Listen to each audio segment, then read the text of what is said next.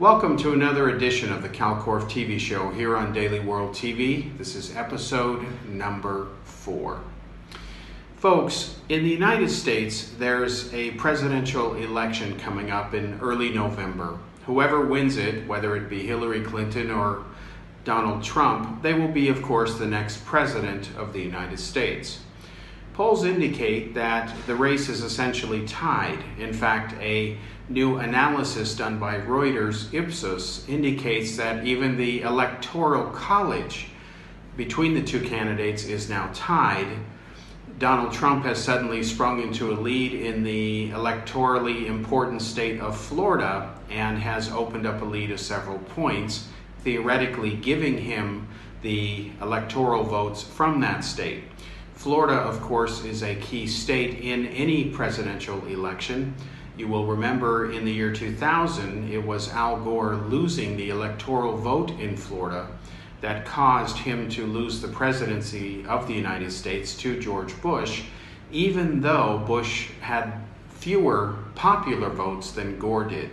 Unfortunately, the United States still uses a arguably outdated and inane system called the Electoral College, and how it works is basically this. Each state has what are called electors. These are people that are supposed to cast their votes for the President of the United States based on the popular vote in the state they represent. They also have the right to go against that vote, believe it or not. That's not a very good example of how genuine democracy is supposed to work. So it's possible, based on the population of different states, that one can receive more popular votes but lose the winner-take-all electoral votes. And that's exactly what happened to Al Gore in the year 2000. Again, Bush won the state of Florida, even though nationwide Gore had received more votes. Personally, in my opinion, and I think most Americans would agree with this, the system should be changed so that it reflects the will of the people. If most Americans who are legally eligible to vote cast their vote for a candidate and that candidate pulls the majority of the votes, even if it's by one single vote, they should be the victor. This idea of using electors in the year 2016 is arguably insane. It's wrong. It's unethical, in my opinion. But you can't expect the parties that currently control the United States, that would be the two-party system of the Democrats and Republicans, to make any real reforms, because I argue, and have since the late 1990s, that the Democrats and the Republicans are the problem with America. They are gleefully imploding this great country and making it worse. There are only two political parties, if you think about this, folks, that are directly and wholly responsible for the political chaos that the United States is going through. There are no other guilty parties because they're not in power. So while the Democrats and Republicans are guilty on various different issues, depends on the issue, sometimes they're both equally guilty, you can't blame anybody else because there's only two possibilities, Democrats or Republicans. And that's what makes this election especially interesting, because it seems that for the first time ever, and again this is based on polls and surveys, that most Americans now, some 48%, are unenthusiastic about the election. They want a third-party viable alternative. And although they had the possibility of electing one in the name of Bernie Sanders, they didn't do that, even though polls indicate that Sanders, more than any candidate, would do best against Donald Trump. So you have to understand the arguably insane logic of the Democrats. Here, the Democratic National Party essentially rigs the election to favor Hillary Clinton. She does receive more votes than Sanders does, even though if they're so concerned about a Trump presidency, these Clinton voters would have put their selfish interests aside and cast their votes for Sanders, since he had the greatest chance, because it won't happen now, of defeating Donald Trump. You can't say that you're putting your country first if you're putting your interests first, especially when they differ. So this is what makes this election very interesting, because you have record numbers of Americans who are dissatisfied with the two-party system. Understandably, logically, and correctly, they disagree with what the parties are doing. Some 70% of Americans feel that the United States is heading in the wrong direction. That trend has been growing, especially since Barack Obama became president of the United States. And while I'm not blaming him for it, he absolutely is a contributing factor. In fact, when Obama was elected, he was hyped to be the great uniter, quote unquote. And this just has not happened. In fact, America is more of a divided country now than it has been in a long time. It has increasingly become divided the longer he has been president, and the longer that both of these parties have continued to fail the American people. Now, why are we talking about all of this stuff? We're talking about it because we're going to be having on the Kal Korff TV show in a couple of weeks an individual who will give us some very insightful analysis of the election. He will be flagging specific issues, and he worked for the Sanders campaign. I am also going on record as saying, and I've never hidden this, even though I'm a journalist and I write for Daily World newspaper and do commentary on Daily World TV, I also back Bernie Sanders, but of course he's not the nominee Hillary Clinton is. For the record, I don't support Hillary Clinton and I don't support Donald Trump. I have said since the late 1990s that these two parties, the Democrats and the Republicans, are the problem, and that America needs a viable third-party alternative.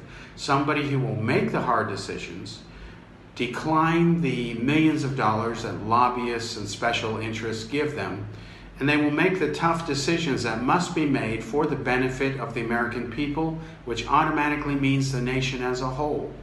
Until such an individual gets elected into the White House and can actually make a real difference and get stuff done in Congress and the Senate, America will continue to implode, and while other nations continue to rise, America continues to decline. You take this reality combined with the shift in the balance of power in the world, the rise of Asia, and you will see that over the next few years, the United States will drop from being number 1 to number 3.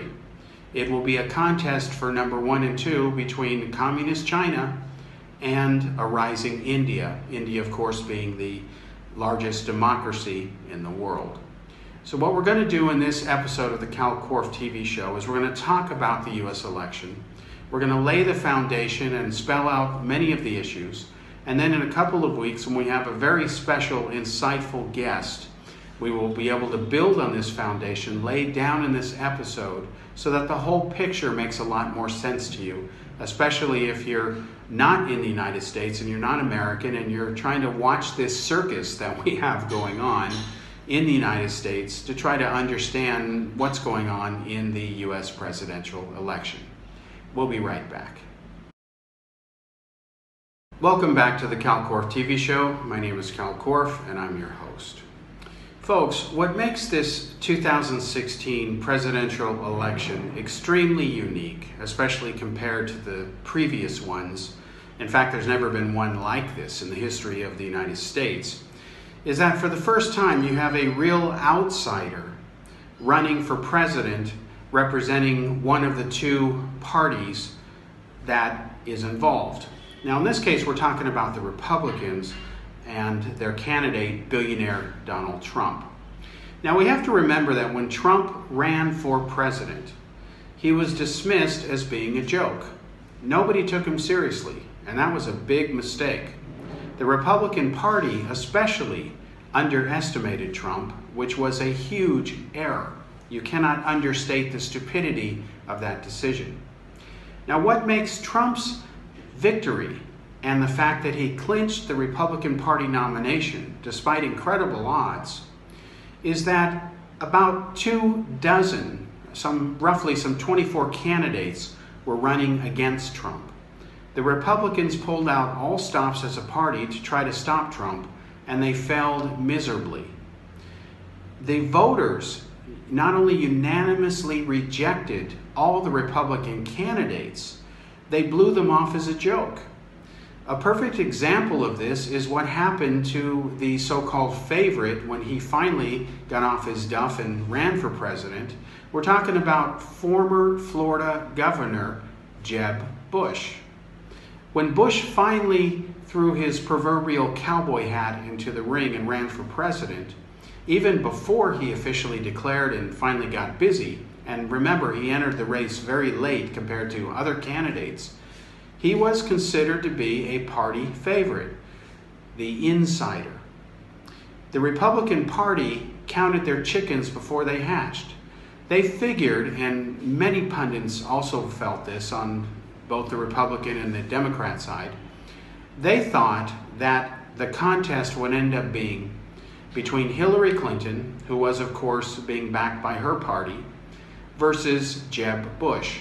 And that didn't happen. Bush never won a single primary. In fact, his support base, how he did in the polls, never rose higher than some 10 to 11%. Put another way, he was a complete disaster. There were also times where Bush didn't seem like he really cared that he was in the race. It looked like he was listless, low energy, as the phrase became popular, and was just going through the motions. Voters didn't warm to Bush, and they didn't warm to any other presidential candidate on the Republican side, except, ironically, Donald Trump, who consistently polled about 40% of the votes. Trump won more primaries than any Republican nominee, even though he was a party outsider. The party itself hates Donald Trump. More than 100 prominent Republicans in the government say they're not going to vote for him. That can only help Hillary Clinton, of course. And Trump is a very polarizing figure. Yet Trump, despite all the criticisms, has brought a minimum of 5,000 new voters into the Republican Party. They would not have voted for the Republicans if Trump had not been on the ticket in these primary contests. So Trump went ahead and became what we call a populist. He took issues that people are concerned about, and understandably so, issues that people are emotionally involved with and frustrated over. These include the fact that the economy has been sluggish under Barack Obama, although it improved versus the disaster that George Bush left it in the last year and a half to 2 years in office. They're upset over Obama and Hillary Clinton's interventionist foreign policy, the disaster in Syria, for example, which the media as a whole has not held Barack Obama accountable for, even though they should. Shame on them. They're tired of the fact that Washington is forever locked in gridlock. They don't seem to get much done. These lawmakers take copious amounts of holidays, enjoy perks that the average American will never get to enjoy. And the bottom line is that most Americans feel that the system is now effectively broken.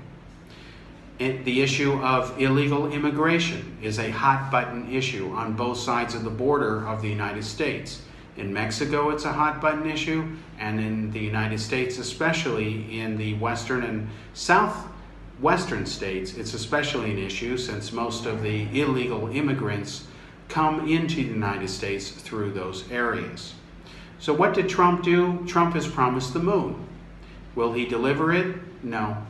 In fact, Donald Trump has no experience as a public official. He has never served in public office. He's not a politician. He's an outsider. He's a very wealthy individual. On paper, he's supposedly a multi-billionaire, meaning he is worth at least $1 billion. And of course, Trump has a track record of several bankruptcies, and there are plenty of videos floating around on YouTube where he has blatantly screwed over people that he's owed money to. The testimonies of his victims are numerous, and they're out there for the public record and for the American people to see. Yet despite this history, now this does not include his inflammatory rhetoric, his at times off-the-cuff remarks that are just totally wrong when they're not outright lies. There's a lot of negative things about Trump, including the policies that he is proposing. And yet today, as we record this broadcast, polls indicate that among voters and those likely to vote in the presidential contest, the race between Trump and Clinton is effectively tied. So how does a blowhard demagogue say all the wrong things, insult many, many people, make arguably racist remarks, advocate policies that won't work, such as building a wall along the entire border of the United States that's shared with Mexico, and then making Mexico pay for that wall? How does a person say such things, get away with such behavior, and come within being so close to being the next president of the United States that the race, which is only about 6 weeks away from ending finally in early November, is effectively tied? How does somebody do that? Well, you do it when you have the electorate that is so frustrated with everything that's going on. They're so desperate for real solutions that they're willing to take their chance on even a Donald Trump-like candidate. And while it's kind of a little insane to do that, that's what's going on. Many voters are voting for Trump because they're angry.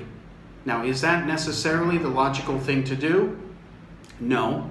But who said people were logical as a rule? If anything, most people are more emotional than logical, and that's a big problem with many people. If most people let logic rule their emotions, the world would be arguably much better off. Now, we'll take a look at the Democratic side of things in just a moment. We'll be right back. Welcome back to the Kal Korff TV Show. My name is Kal Korff, and I'm your host. As we've been talking about, folks, we've been discussing the presidential election for 2016 and why it is rather unique or special compared to past elections. Now, this is not to take away from past presidential contests. They're all very important, of course. But this one has a dynamic that has never been seen before in America's history. Again, the short version is that you have a Republican outsider named Donald Trump, who is a real estate mogul and billionaire. He is an individual that has no qualifications to be president of the United States if one defines qualifications as having served the public in the past. Yet here he is, effectively tied with Hillary Clinton as of this recording and this broadcast. And the presidential race is likely to be determined once the presidential debates begin in the next couple of weeks. Many Americans often stay on the fence regarding who they're going to vote for until they see the debate, so it gives them a chance to assess the candidates and how they do against one another. Now, one key dynamic in this election is the votes of the independents. They are the swing voters, and they will decide this election. Current polls indicate that Donald Trump has some 20-point lead among independent voters.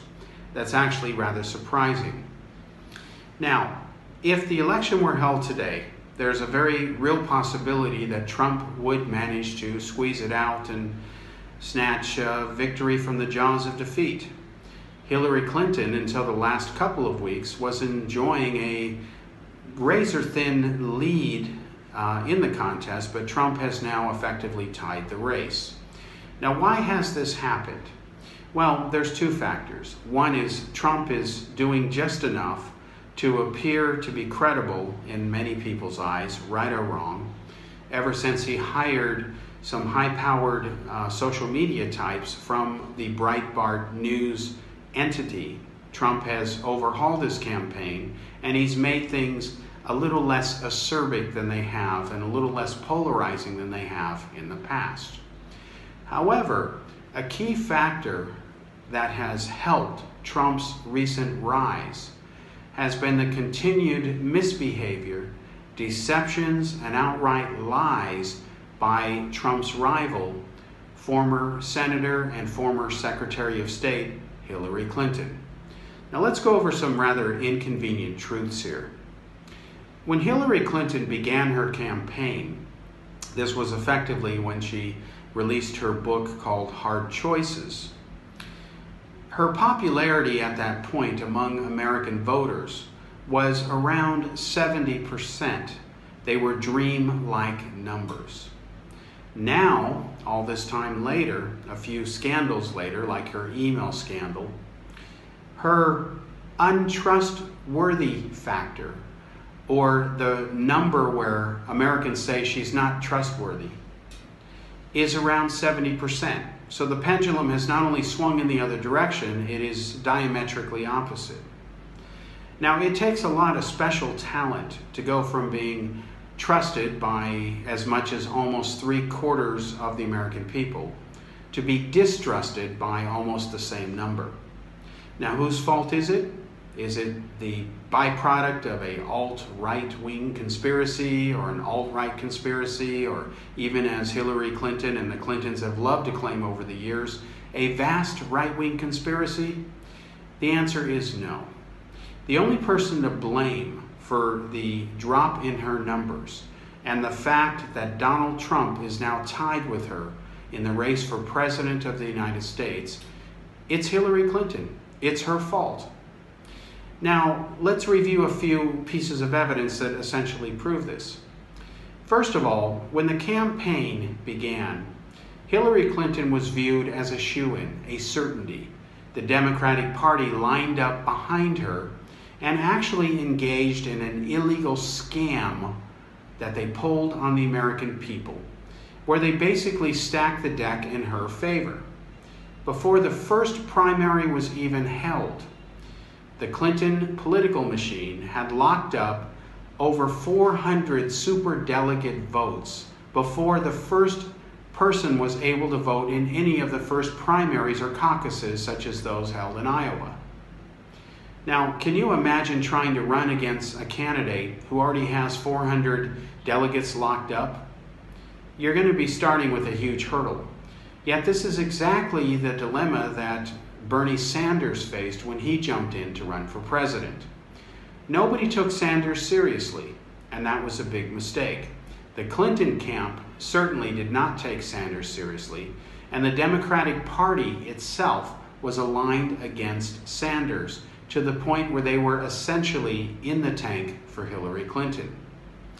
According to reports that have leaked out, and these have been in the news for a long time, a secret deal, which is now public information, was made essentially between the Clinton campaign and the Democratic National Party's chairwoman at that time, Debbie Wasserman Schultz. Wasserman Schultz was essentially promised by the Clintons that should Hillary win the big election and occupy the White House, that she would be awarded with a seat on her cabinet, likely to be awarded or given to her to be the Secretary of Education. Now, whether this is literally true or not, we can't prove it because we don't have the contract or whatever agreement they signed or may not have signed. No one was in the room when this deal was made. But there's enough circumstantial evidence and leaks to give credibility to this report. And what did Wasserman Schultz do? While publicly she declared that she was neutral and that the party was neutral, the reality was far different. By the time the email system and some computers were hacked, most likely by the Russians, of the Democratic National Party, we now know that indeed the party itself had double-crossed the American people, had double-crossed their own party members, and had stacked the deck in favor of Hillary Clinton winning all the marbles. That is not only wrong, it's election fraud. The scandal was so outrageous, although it was predictable. If you really know the true nature of the Democrats, and especially Debbie Wasserman Schultz, that Debbie Wasserman Schultz resigned in disgrace. And then what happened within some 3 hours after she turned in her resignation? Surprise! Hillary Clinton then took her on board as a co-chairwoman advisor for her campaign. Now that's about as bad as seeing somebody you know who's the head of a party rob a bank, get caught by the police, busted, resigns or goes to prison over it, and then you hire that person immediately because you say you're transparent, you're honest, you're not corrupt, and you're going to fly straight. Sorry, Hillary Clinton, you can't have it both ways.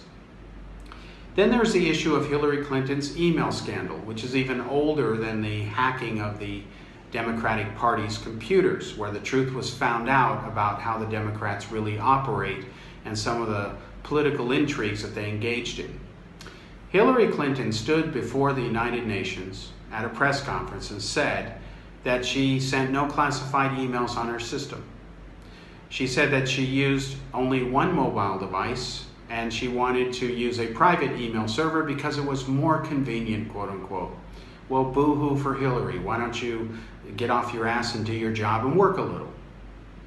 Well, we now know that Hillary Clinton used well over a dozen different devices. There were several mobile phones, some of which were destroyed by hammer. We know that she used a private email server to effectively skirt around Freedom of Information Act requests.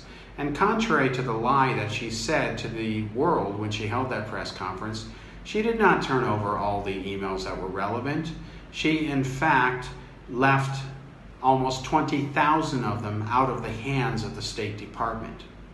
Hillary Clinton has lied about her email scandal in so many areas that you can actually read online now. You can download your own copies. A report by the Inspector General of the Secretary of State Department, and find out where she broke the laws and was reckless and careless where it concerned the proper handling of classified information. And you can see how she just didn't tell the truth. She said, for example, that she had approval to use a private email server. The Inspector General's report proves that this was never true. It also proves that Hillary seems never to have asked. And had she bothered to do so, that is, asked for permission, it would never have been granted. This is all in the Inspector General's report. And yet Hillary has the nerve to say that this is all speculation. No, it's not speculation. It's fact, folks. Then there was the FBI's investigation of her questionable claims. Conveniently, Hillary said she just couldn't remember certain details more than 20 times. She blamed her concussion for the mental lapse. Well, if her memory is so bad, then she's not qualified to be a president of the United States. You can't have it both ways. And once again, the FBI proved that Hillary Clinton lied. The FBI found some 14,900 emails that Hillary's lawyers and Hillary herself just couldn't be bothered to turn over to the State Department as required by law. When she said, "Trust me, my lawyers and I went through everything and I'm confident that everything that was relevant was turned over," turns out that wasn't true. And what was in some of these emails that the FBI discovered because they were doing an investigation because Hillary did not tell the truth was that there were a lot of political favors done. If you donated money to the Clinton Foundation, you got access to Secretary of State Hillary Clinton. It was that simple. An analysis by the Associated Press not only proved this, we now know that the Clinton Foundation itself, which has been the subject of an FBI investigation that is still ongoing, isn't the charity that they claim it is. News broke just 2 days ago that only 5.7%, I'm going to repeat that only 5.7% of all the money that the Clinton Foundation brings in actually went to charity. The rest of it went for salaries and miscellaneous expenses, quote unquote, and that includes paying Clinton surrogates and henchmen like Sidney Blumenthal to be her spy and put out feelers there with foreign governments and do Hillary Clinton and Bill Clinton's dirty business. We know this because Blumenthal's emails were hacked by a Romanian hacker named Guccifer 1.0. That was the online name he used. This man is now serving a prison time for hacking into emails. The latest emails that have been hacked and leaked come courtesy of an entity that calls himself Guccifer 2.0. It is likely Russian intelligence behind this, It is no secret that Russia's President Vladimir Putin does not like Hillary Clinton. She doesn't like him either. And it's no secret that both Communist China and Russia, as well as American enemies in general, would rather prefer Donald Trump to be the next president of the United States because they think things will be easier for them to play games on the international stage and get away with intrigues. They think it'll be easier Trump is president versus Hillary Clinton. Unlike Hillary, Trump is not an interventionist. Hillary, because she was Secretary of State during Obama's first term as president, you can see what her foreign policy thinking is like. You can thank Hillary and Obama for the fact that the war in Syria has gone the way it has. The United States shouldn't even be involved in that conflict, but it decided when Obama became president and Hillary Clinton became a Secretary of State, they decided to engage in a secret operation that included cooperation with the Saudis and the Turks and Kuwait and Egypt to try to oust Syria's brutal dictator, Bashar Assad. The reason they did this was threefold. One was to go ahead and cut off Iran's influence in the region, because Iran is and has been very active in trying to increase its regional hegemony to become the superpower in the Middle East next to Israel. And then, of course, you have America's so-called buddies, the Saudis, who are equally radical. And the Wahhabi doctrine of Islam, radical Islam, is based on hatred and extremism. That's why Osama bin Laden and some other infamous terrorists are all Wahhabis. Not coincidentally, of course. It's why most of the hijackers who hijacked the 4 airplanes on September 11, 2001, they were also Wahhabis. So here you have a very dirty game going on, where Obama, who criticized George Bush for being an interventionist, Obama then plays the intervention game in Syria, but it backfires. He had no viable replacement for Bashar Assad. He wanted to clip Iran's wings and soften them up in the negotiations and the run-up to the nuclear agreement. He also wanted to stop Russian influence in the region. And he didn't really care about the fact that if this thing didn't work out and that there was no post-war planning, since Obama did not have any credible political figure lined up to replace Assad, he didn't really care what it would do to that country. The consequence has been disastrous. Hundreds of thousands of people have been murdered. Half the population of Syria, more than half actually, has been displaced. And while Obama has put pressure on small countries like Germany to bring in 1 to 2 million war refugees, many of whom are from Syria, Obama himself only brings in tens of thousands of them into the United States, even though it has been the United States more than any other country that has destabilized Syria, independent of any actions that the terrorist group, the Islamic State, has done. Syria is a very complicated mess. Obama had no right to intervene in it, neither did then Secretary of State Hillary Clinton. But that's the way Hillary Clinton is. She's an interventionist. And while she can talk about all of her experience, accomplishments, and expertise, look at what they brought in the world. Trouble. In fact, Trump has a very valid point that her attitude is part of the problem, and it has to be stopped. Can you imagine what she will be like if she becomes president of the United States? Well, many Americans now are beginning to shudder at that thought, just like many Americans are beginning to shudder at the thought of Donald Trump becoming president. So where does this leave everything? The bottom line is that the presidential contest for 2016 is a huge mess. Neither candidate, unfortunately, is going to make the hard decisions that must be made to solve America's problems. Hillary Clinton is a creature of Wall Street and big business. She will not bite the hand that feeds her millions of dollars a year via her foundation or any other way she can worm money into her bank account. Donald Trump, his published policies and what he says he's going to do have been analyzed by numerous economists, and the majority of them are of the unanimous opinion that his policies are basically another sop to big business, big corporations, and that they will not solve America's problems.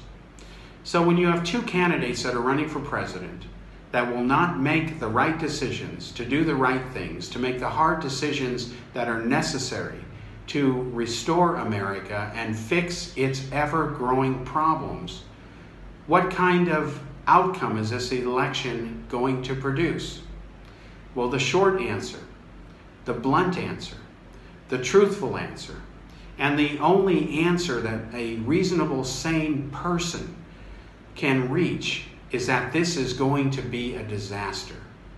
To use very blunt language, the United States is screwed now. It's only a question of by whom and to what degree and over what issues. That is going to be the outcome of this election for President of the United States in 2016.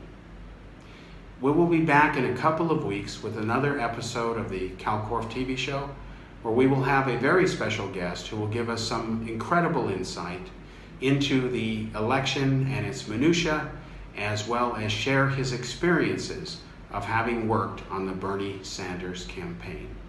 My name is Kal Korff. I'm your host. We'll see you again next week. Thank you.